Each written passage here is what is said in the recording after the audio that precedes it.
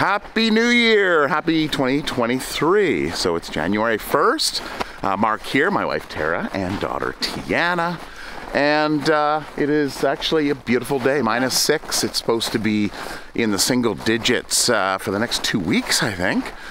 So 2023 is coming in, what is that? Coming in like a lamb. They say? Yeah. So we'll take that. So what happened this last week? Well, we had the ponies that are up front actually broke out. So it happened Friday night. We went to bed. Tara woke up in the morning to see Daisy just over here standing in the middle of the driveway. It was about 8:30 in the morning, I think it was. So she yells into the bedroom, "Oh, the horse emergency." And I'm like, okay. So jump out of bed, come out.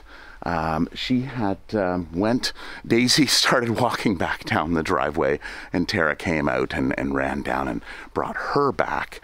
And then when I came out, our neighbor a few doors down, I guess they were over in his yard running around. We have a service road, which is great. We have a highway up front, but it looks like they just kind of hung out on the service road, which is good. I'm not sure why they came out. We do have an idea, but it was Levi and Daisy that came out first. Daisy actually went back into the front section, and Meadow was going back and forth between the lines, or on the other side of the line, the electric fence. And then finally, she found out where they came through the fence, and where they came through the fence was right here.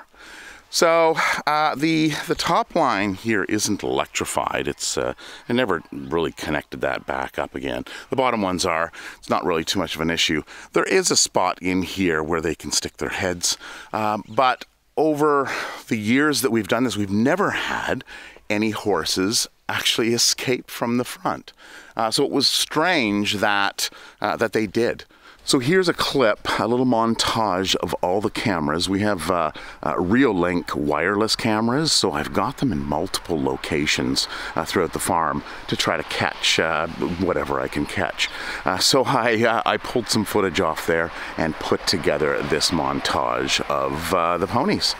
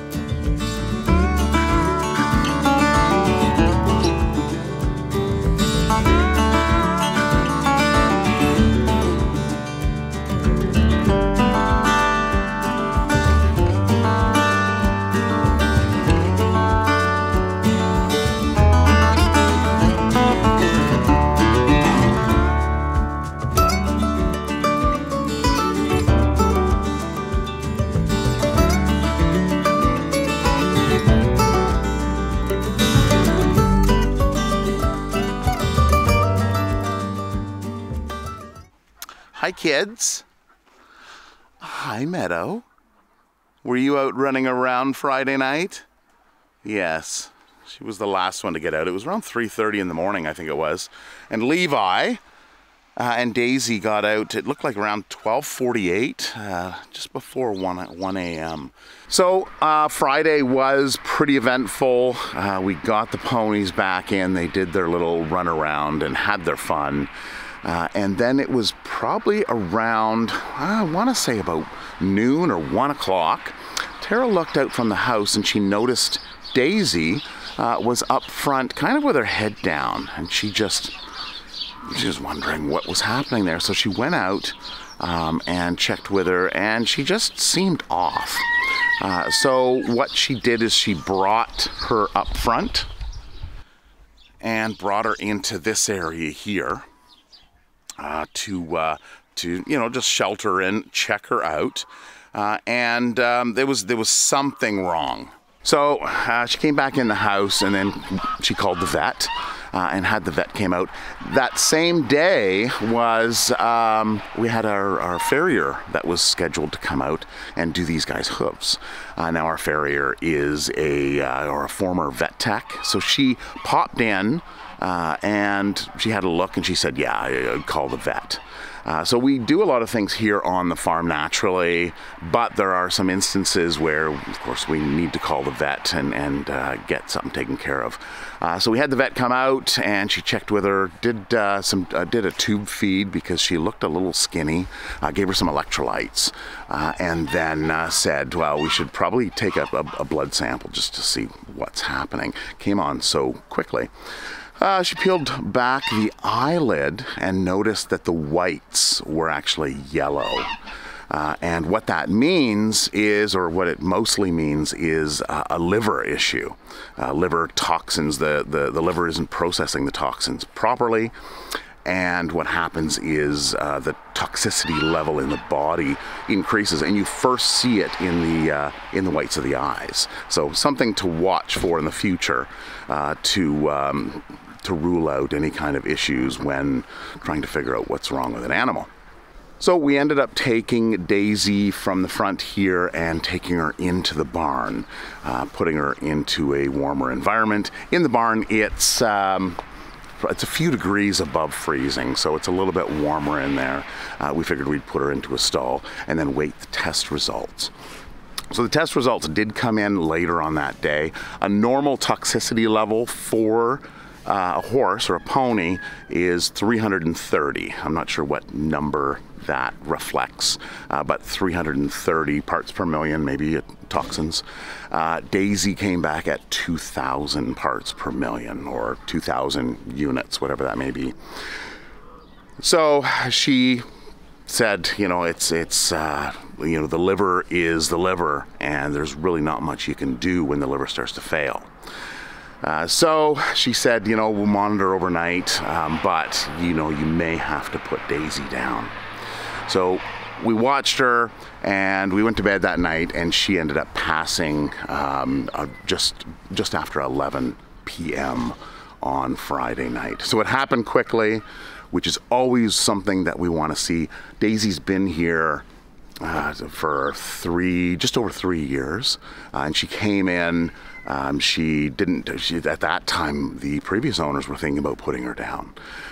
But we brought her feet back to where they should be, and she got another 3 years out of it. So now Levi was wondering where she was. He's been calling out.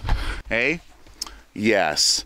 So, and when Tara was in with Daisy and then she came out to give them hay, he was actually all over Tara's hands, just sniffing and making all kinds of noises. So they did form a great bond. They were the own little herd. These two hang out all the time together, but Daisy's usually right in there when she can. She hasn't had a lot of energy over the years, but she is, she would hang out with them. So Daisy will, of course, be missed here on the farm, not only by the other animals, but of course by us as well. It's always hard, you know, when you have this kind of a situation where you have animals that come in. Sometimes they're rescued animals. Sometimes, you know, they don't have that much longer to live. Sometimes they do. But when you have animals around, and you have to expect to, at some point, you're going to lose some. But the important thing is that they go peacefully. Daisy went, it was less than 12 hours. So the vet actually gave her some medication, some pain medication. So that was nice, and that just kind of helped out with, you know, with easing any pain that maybe she had. So she will be missed. So anyway, here is a short little tribute video of some key moments that I put together from her coming in, and from the bond that these ponies had built together.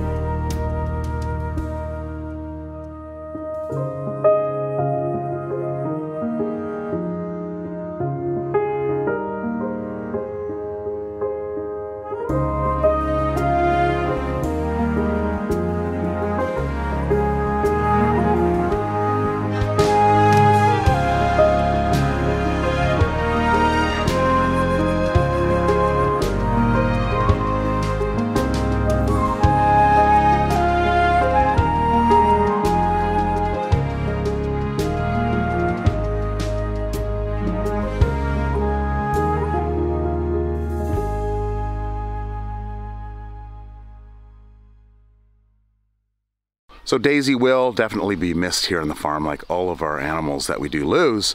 But one thing that our farrier, us, and the vet all kind of agreed upon that maybe it happened is, why did that happen that night? Did these guys know something and Levi broke Daisy out for kind of a last hurrah? So it's kind of a nice thought. You know, maybe the animals, you know, they have an extremely good sense of smell, and they can smell all kinds of different things, especially horses and of course dogs as well. So maybe they did know something about it, and Levi decided, hey, I'm just gonna break you out of here, and we're gonna have a last night out in the town. So it's kind of a nice thought to think of. You know, Packers are all fed. And Cora's probably been fed. Yeah. Hi, Cora. Hi. How are you? She really loves it when you get underneath her chin here. Oh, Cora, you like that? Anywhere they can't reach, so the bottom of the head, like the chin or the neck, you know, it's just a place that they can't reach. A lot of animals like it right in the neck, especially the goats too. Oh, yeah. There you go.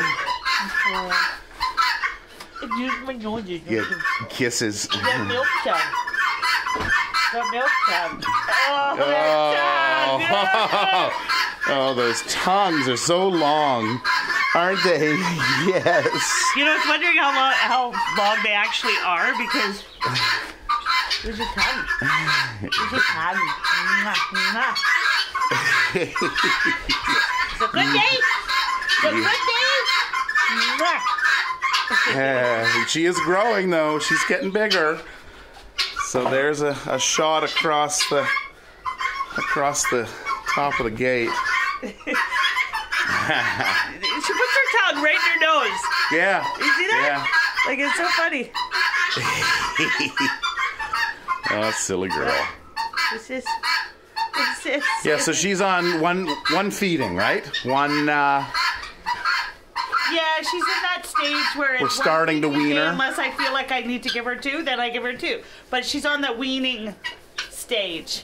So at 7 weeks, she can start to go down to 1 bottle. So, but that's also the window of, are they drinking? Are they eating enough on their own? You know, like, so you want to make them a little hungry, but not too hungry. So I just play it by ear on this. Hi, I know that tongue is huge. And what is Sheldon doing back here? I see him running around. What are you doing? Are you running amok? Sheldon. You just waiting for spring, aren't you? We all are. Hey? Oh, Yeah. Yeah, how are all the kids doing? They're itching to... It's like, why are we inside? We want to be out in the sun. Well, Unfortunately, there's no sun out there. We got to wait a couple more months, guys. Hang in there. The pigs are digging a new trench in the barn. Are they? Oh, yeah, we had to move. oh, they were right back in the same Oh no, bed. Were they're they? sleeping in the same spot, but they're Yeah, to get Daisy in, we brought her in this way, and we had to move the pig bed. And these pigs, the pigs are supposed to be sleeping in here. This is always been their area, but this past summer they've moved. And they have moved into kind of this area here, and then finally, their final resting place here, where they've made their nest, is over here, right at the door. So when we brought Daisy in, of course, I had to clean this area out. And I moved all of this stuff over here, and I thought, oh, okay, they'll be able to make their nest over here, nice and fluffy. But they didn't. They brought everything back. You can see this was completely clear right down. They brought everything back in here, and they're insistent on making this their spot. So, yeah, it's like, okay, well, away you go. Have it. What are you guys getting at? Oh, some grains. Yes, for the geese. These geese aren't in with the other geese and ducks because, of course, they're wild, so we can't really officially, legally lock them up. They can get out if they want to. They can kind of jump over the fence. But they actually wandered in here. They've been hanging out the pond, and they wandered in. Yeah, they're not planning on leaving. So winter's already here. Maybe next year they'll head off. Gwen and Glenn, we've named them. And then, yeah, our alpaca, I've got their jackets on. You guys probably don't need your jacket on these days. It's actually not that warm, not that cold. Oh, I should take the... What? Yeah, well, we were thinking about taking off the jackets because it is a little warmer. What's that? Well, the geese obviously... Oh, dirtied it up. We're going to have Yeah. to, yeah. The geese get in there and play. They get down here and then they get in there and they do goose things. Don't you? The menace. Petey, what are you getting into? Oh, okay, I see. This is, who's that? That's George, it looks like. George is telling them what. There's some grains that are down here that Tara puts out for the geese. And of course the animals kind of pick away at it. Oh, nice. Oh, nice. Nice do. Nice do. This is why I have to clean your wool so much. Yeah. Yes. It's not for you to suffer. He gets into all kinds of stuff. Don't you, Turbo? What's Mommy doing? It's like, oh, she's got the grain scoop. Yeah. Well, maybe what we'll do is we can pull the plug. No, it's frozen. I tried the other day. Oh, did you? Yeah. Okay. All right, there we go. Nice and clean. Oh, you gonna go in for a drink? Oh, look at that. There we go. Demonstrate. Oh, you're gonna get hay in it? Jasper. You know, finish eating before you drink. This is part of the problem. You silly. Oh, boy. So this water here is the Little Springs, sold by Gallagher. It works great. There's a heater in here. In the summer months, actually this one we don't use at all because they've got the pond. But in the front, the ponies have theirs, so we hook it up and it runs automatically, so it's nice. But we find in the wintertime it's best just to pour the water in, and there's a heater in here that keeps everything defrosted and not frozen. We've got to wait for Jasper to finish drinking because he walks over with hay in his mouth. A big amount of hay, and then he starts drinking, and now he's... No, there's hay in there? Yeah. See, and he's still got this thing hanging from his mouth. It's like... No, he still got it. Then you're supposed to eat this. Oh, you want? He's got the other side still. Finish eating before you drink. You think it's the ducks? No, I think it's the alpaca. So if you are interested in these units, you can check the link down in the description. Also put the link to the real link cameras that I used for my montage of the horse breakout. I'll put that link down in the description as well if you're interested in that. Well, kids, it's a new year, and from here on out the days are going to get longer. Hi, Holly. How you doing? Hi. All right, morning feeding is done. Usually it only takes half an hour. It's actually not too bad. We've got, well, Tara, I should say Tara, not we. Tara's got the system all kind of figured out.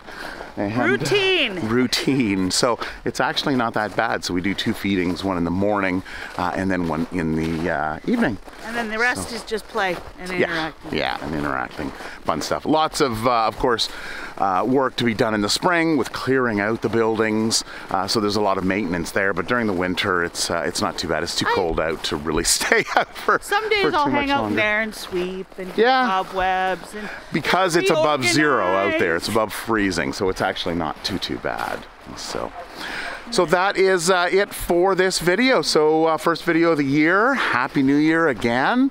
I hope all of you have a good year. This 2023, things are only going to get better, right? That's what the motto is now. Anyway, have a wonderful day, year, week, month, and we will see you in the next video. Take care. Bye. Bye.